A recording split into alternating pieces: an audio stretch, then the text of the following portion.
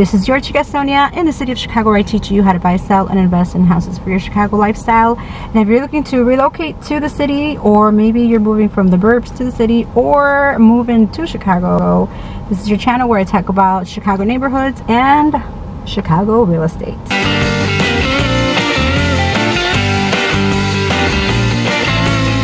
I've lived here all my life, so I know a little bit about Chicago. To contact me directly, here is my text number.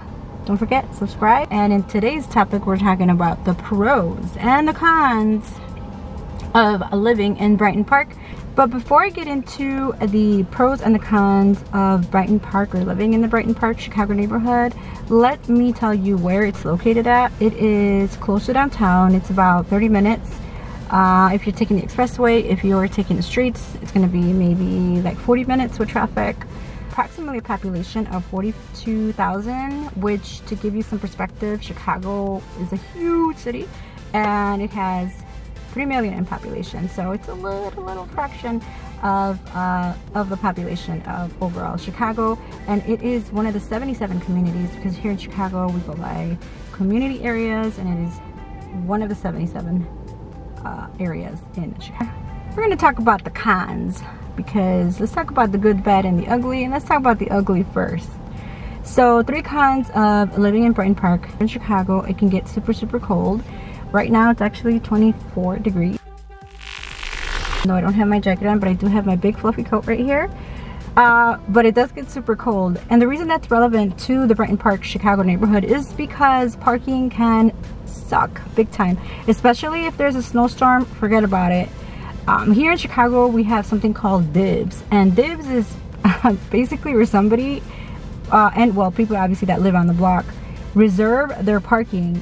Granted, their parking is a public property. It's not their own private, property, but they'll put in whatever it takes to be saving that parking space, whether it be like, I don't know, a garbage can or anything.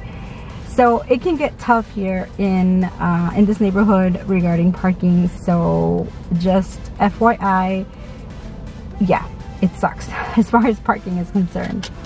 The second con that I would say is, aside from the weather and aside from the parking, is that there is no party life here. So Brighton Park, Chicago is a very family-oriented neighborhood. So you're not gonna encounter a lot of young people, let's say, that love to party. This is probably not the city for the neighborhood for you if you really are into the party life, or like walking to different nightclubs and things like that. Definitely not gonna be like that Miami vibe, or like the Chicago downtown vibe where you see clubs all over the place, or like pubs and things like that. No. So that would be also another con. Okay, con number 3 I would say is, and I'm probably gonna say this about a lot of the neighborhoods, because clients are always asking me about the crime in Chicago, because in the news there's always something happening. And yes, overall in Chicago there is crime. There is no doubt about it. I mean, just there is. I'm sure there's crime everywhere. But if you want to get down to the nitty-gritty regarding each neighborhood, all you have to do is go to the website that you can go to, and you can put any address in Chicago or a zip code, and it will give you the crime statistics.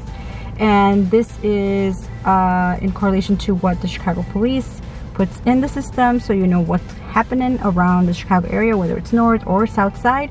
You can go to gis.chicagopolice.org, put in the zip code, put in the address, and it will give you all the crime in that particular neighborhood.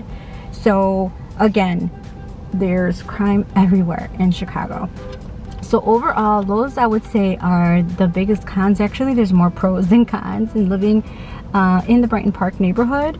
So now we are moving on to the 3 pros. So the 3 pros, here we go. The first pro is the commute. So Brighton Park is really close to downtown, which I wouldn't say everyone, but mostly everyone that lives in the city would love to be close to downtown, because that's where all the attractions are. That's where all the tourists go. That's where the Bean is at, the Navy Pier, the Ferris wheel, etc. So from downtown, like I said earlier, it's going to be a good 30 minutes on the expressway and I-55 going north. And if you're taking the streets, again, it's going to be about a 40-minute commute to downtown. Also, regarding commute, it is full of transportation, like public transportation. So you can jump on a bus, you can jump on the L, we call it here the L, which is just a regular train. This train is the Orange Line. There's a Kegsy stop, and you can literally get to downtown also in about 30 minutes on the train without having to deal with the traffic here in Chicago. So, and also you have the DVs, or DVs? The DVs, which is like a bike that you can get at the train station. If you want to bike it to downtown, you can certainly do so as well. In the summertime, it is beautiful. You get to see the scenic route of Chicago. Pro number 2, that Brighton Park is super walkable to like laundromats, your retail shops like a Ross, a Marshall's, a gym, all your grocery stores, a Jewel, a Pete's. So all of that is at walkable distance. In terms of like, if you don't have a car, you literally take, you know, 15-20 minute walk and you'll be able to get to the grocery store, get your groceries, and come back. So that is definitely pro number 2. It is very, very, very walkable. Oh, and there's also a lot of parks in the Brighton Park neighborhood too, so, and schools. So obviously if you have children, then you can walk your kids to school. Most of the schools are pretty close, so it is also walkable distance. And then pro number 3, and don't forget, if you're liking this video, like and subscribe. Pro number 3, of course, I have to talk about housing, right? So it is still affordable compared to like the north side of Chicago. So here in Chicago, we are always about, you're a north sider, you're a south sider, etc. Kind of like the whole Cubs versus Sox, you know, the baseball teams, etc. So the housing is still affordable. For a 3-bedroom, 1-bath, you can find something between $250 and $275 in this area. Also, if you're looking for a rental, for a 2-bedroom, you're looking at $1,000 to $1,100. If you're going more towards the north side, which we'll talk about those neighborhoods in other videos, it gets a little bit more pricey. So definitely, it is still affordable in the Brighton Park neighborhood. That is just a little bit about the Brighton Park, Chicago neighborhood located on the south side. If you have any other neighborhoods that you wanted to explore, let me know which one. Shoot me a comment down below. But I will be exploring pretty much all of the neighborhoods, south side and north side of Chicago. Then once again, here's my text if you need to text me regarding real estate. This is your Chica Sonia, and don't forget, hit that subscribe bell. Boo-boo.